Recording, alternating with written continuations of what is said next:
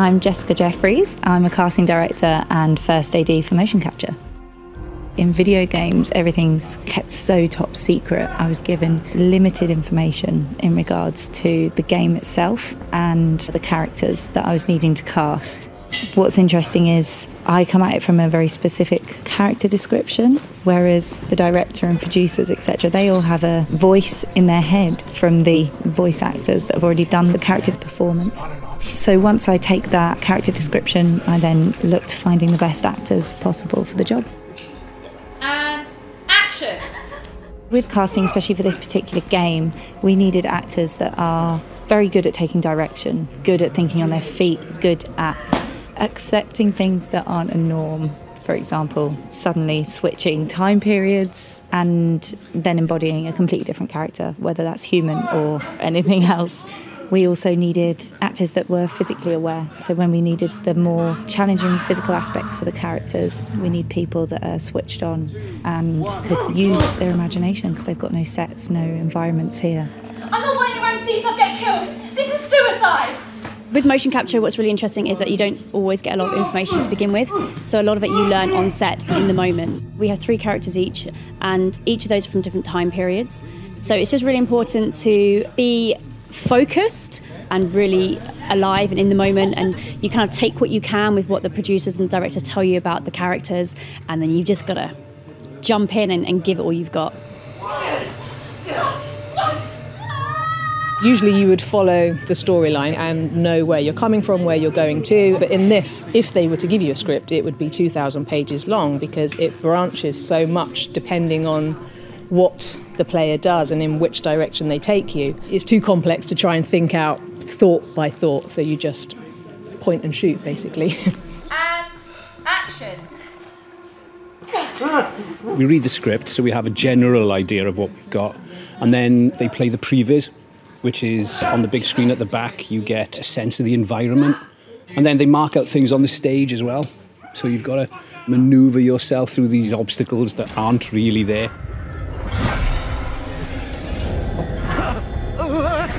Each day is completely different. You walk in, it's sort of, and now today you're running from monster in the woods, and go.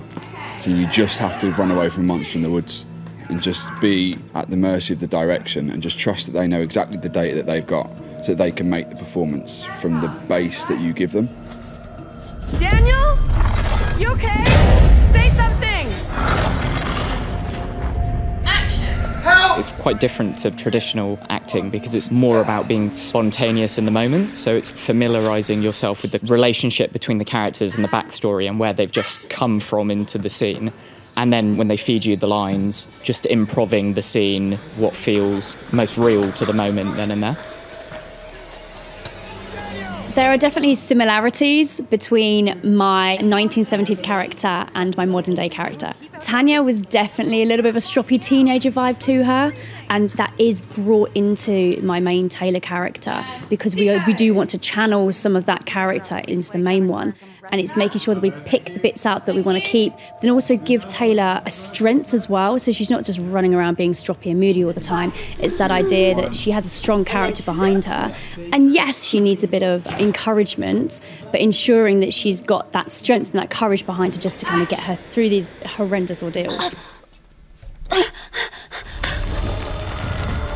I've treated it as though each character's the same, and that I trust that the direction will lead them to be different people, because I just play what I play, and then when they're in that environment they will respond accordingly to that environment.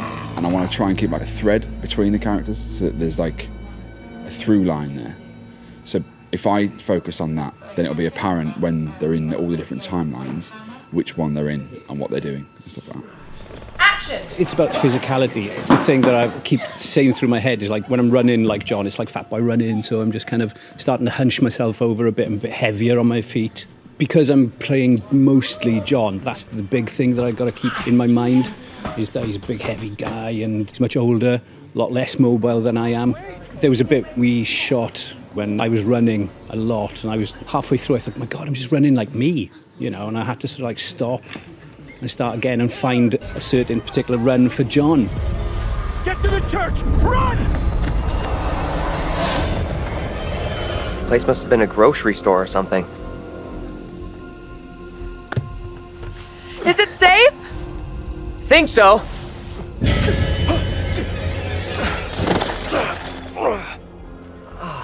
The performance capture in here is very different to how you'd work traditionally, in that you're more aware of the fact that there are many hands in your performance. So if I'm on stage, I know that I'm in control of that performance in its entirety. I completely own that performance. I'm responsible for what my character does on stage that night. Whereas here, I know that I'm only responsible for a part of that, and that's quite freeing actually.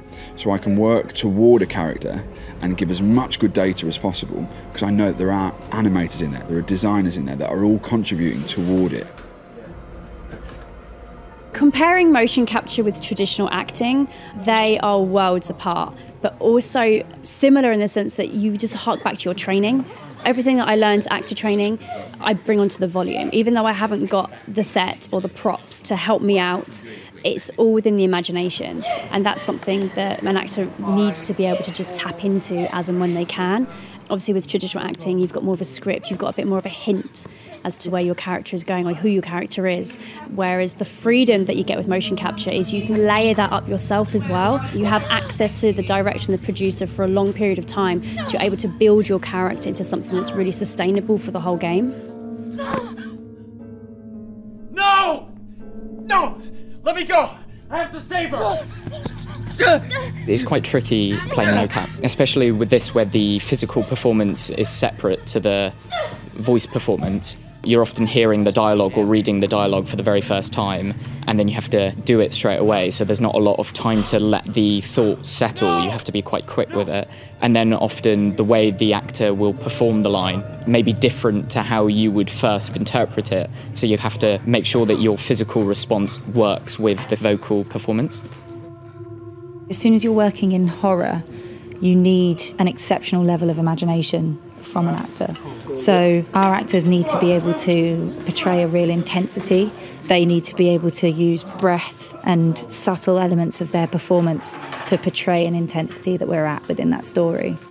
It's slightly different because you don't have the props and the set, and that can get you into that mode and that feeling. So if you do a horror movie, then you are apprehensive because you're not sure when that actor's going to pop out, and there's smoke screen, and the set helps you with the feeling of it. Whereas this, you do have to completely go back to your imagination and imagine how scared you are that you don't know that monster's going to come out from the grate and grab you. My favourite scenes are, to be honest, the action scenes. It's kind of what I live for. I'm trained in martial arts for many years, so this sort of thing is totally up my street. So when it's a bit more of a challenge, try to embrace it as much as possible. Favourite scene so far has been pushed out of a window, because you get to fall. You know, there's like a big 3-metre platform, and you get pushed off and fall on into a squishy mat, which makes me very happy. Anthony! Up here! What the fuck are you doing up there? The stuntmen are great because they make everything look effortless and make sure that you do it correctly. If we were doing it, we'd probably just go full hell for leather and hit someone around the head and pull out your shoulder, but they teach you how to pick everything up and the proper way to swing to make sure you do it correctly. Portraying the traumatic scenes is difficult because the scenes aren't always chronological, so you go into a scene of that level of emotional state and energy, and you have to click into gear straight away without necessarily the build-up. But usually you just have to respond to the other actors in the scene, and it tends to be that they give you enough that you can believe you're in this scenario and truthfully respond. And then on the other side of it, there's some scenes where it's just so tiring, where we don't stop running and we do about 10 takes of the same scene. So by the end of it, you're having to do it as if you're doing it for the first time, but really you're just knackered as a performer. 3, 2, 1, go. The thing I found most difficult is learning how helpful I can be for an animator, and kind of go, well, I've been given lots of freedom in terms of performance and what I do, but there are a set of rules that aren't present here that will really, really help out animators. And it's trying to keep those in mind while you're performing. We have to go, oh, I have to remember the last take I did this, which was 2 months ago, I think my hands were in this position. Because you haven't necessarily got the references to go back and look at them.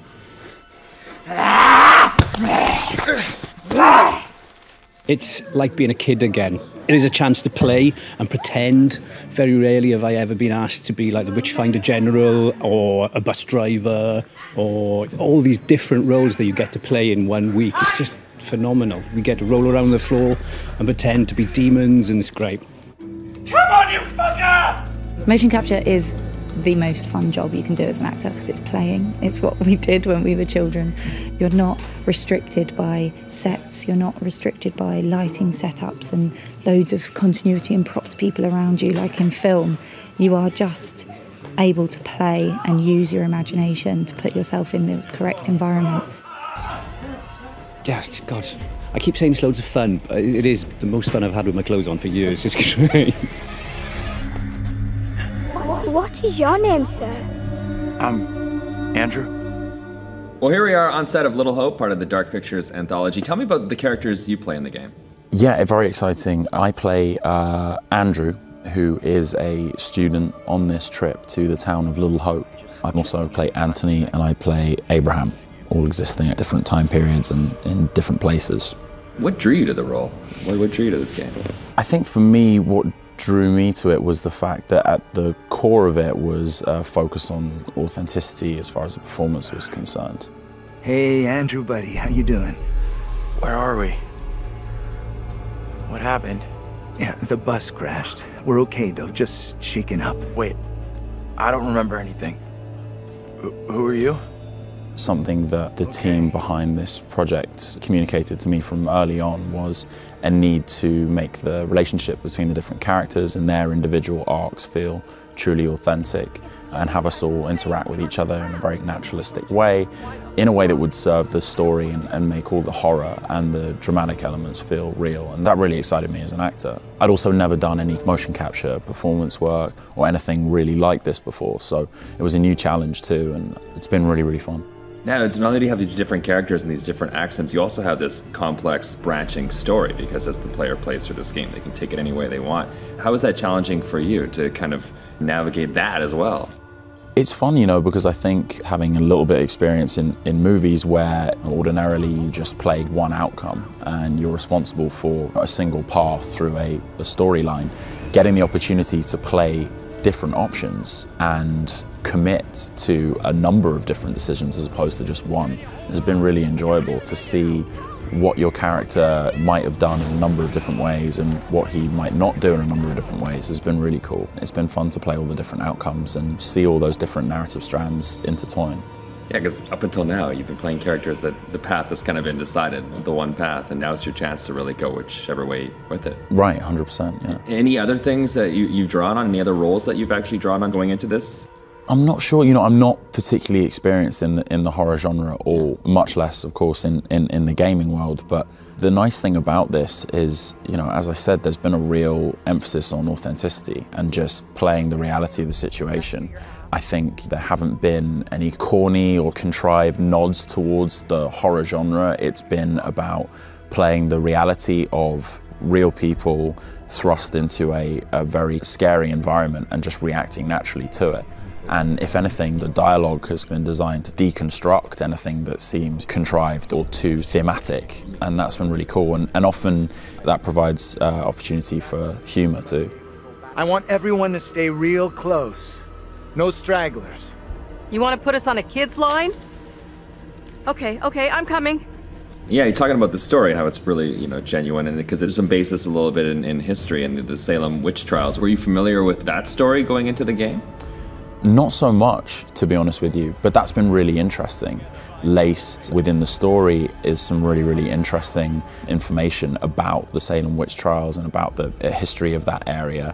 And with John, you were afforded the opportunity to learn about this because he is a professor and he does have a organic knowledge of these things. You got an explanation for what we saw? Nothing that makes sense. I do know there were witch trials in Little Hope around the same time as Salem. He's able to feed us tidbits that help us contextualize some of the stuff we're coming into contact with. Yeah, you walk away learning a whole bunch of new stuff, and there you go. It's an education across the board for me, this job. I'm like learning how to do all sorts. Any favorite scenes that you've worked on so far? I felt for you because you did come on an incredibly intense day. There's a lot of just screaming and screaming and dying. You came on the screaming and dying day. There has been, you know, a lot of fun had on this set too. I think as an antidote to the intense nature of some of the material and the amount of horror and gore and death, we have found it important to kind of laugh and joke around with each other too. And a lot of the banter and the conversation that exists amongst the students and John, the professor, is kind of quite humorous. Angela, played by Ellen, is a hilarious character, and she regularly keeps us all laughing. Serious, James? You're drunk. What a surprise. And that's meant that the project as a whole is really well balanced. Of course, there's authentic drama and there's a genuine sense of dread and horror, but there's also some really funny dialogue, and there's been a chance to play the comedy too, which I've enjoyed. That looks bad. I hope Taylor is okay. Taylor will be just fine. Girl has a knack for getting out of trouble. I know Taylor can be demanding, selfish, quarrelsome, and small-minded, but other than that, she's a real baby. I'm just gonna say it. This is exactly what goes down in horror movies. I gotta ask, is it interesting for you to see kind of how the scenes play out from the other characters' perspectives? Because you're shooting a certain scene and a certain ending or a certain piece in your story, but then at the same time, the other characters shooting theirs. It must be really interesting to kind of see how other people take that. Yeah, for sure, it has been, and I think it's one of those things I like look. Oh, she made her death sound so much better than my death. Oh, 100%. Oh, that's constant for me. I don't want to go after Ellen. I was like, let's start. Yeah, we all joke about that. She's got the most incredible scream ever. And so anytime there's some screaming and Ellen's up first, it feels like following Pavarotti on stage afterwards. It's like, do we have to really? And no matter how many times I do it, I won't reach those heights. What are you excited for players to experience with this game? Any advice maybe you have for players of how they should navigate these waters? I think have fun with all the different alternative paths and die again, try again. That's one of the really fun things about this game in particular, is that there are so many different pathways that you can explore. And there's a real sense of mystery, and I think it does require genuine effort and endeavour to discover the clues and decode the broader conundrum that the game offers up. Come and check this out. What on earth is that? Not a clue. Who do you think is going to be the favorite character in this game? I think Ellen's character, Angela. Really? Yeah, she's just awesome, and she puts everyone right in their place. Hey, Daniel, you guys! I am not a guy? How are you two doing down there? This little detour is ruining my clothes. That's the headline here? Really? John, played by Alex, the professor, I think likes to think of himself as the leader, and Angela as a character is just brilliant at putting him in his place and keeping the young'uns all in check, and she's super funny, and I've loved watching that character come to life. Yeah, well, I thought we'd end with some rapid fire questions to cover some things that we have not covered yet. So, all right, first up, are you easily scared? Yes. Yeah? Yeah, I wanted to lie, but yes. What scares you? I'm still one of those people that like if it's dark and it's silent in a house and I'm the only one around, I just like to turn a few lights on. I'm that kind of person. You don't know what's there. Yeah, exactly. Yeah. Have you ever seen a ghost or experienced anything supernatural? I haven't. My last name's Poltergeist. I grew up with a lot of ghost gags, but that's really as close as I've come. Never actually experienced anything supernatural. I've lived it. I've lived as a ghost. A witch or a demon? I'm gonna go with witch, I think.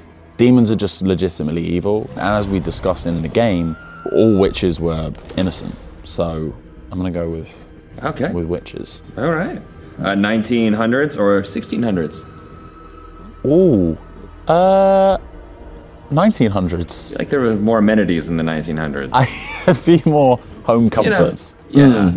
Yeah. That's fair. Yeah. Would you rather be chased by a demon or accused by a witch hunter?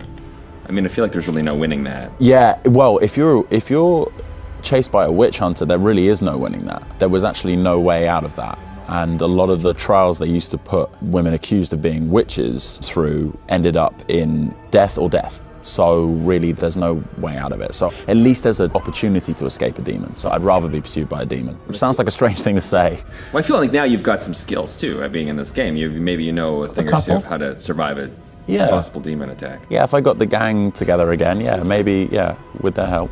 All right, Will. Tanner, thanks a lot. Appreciate that. Thank you. Cheers.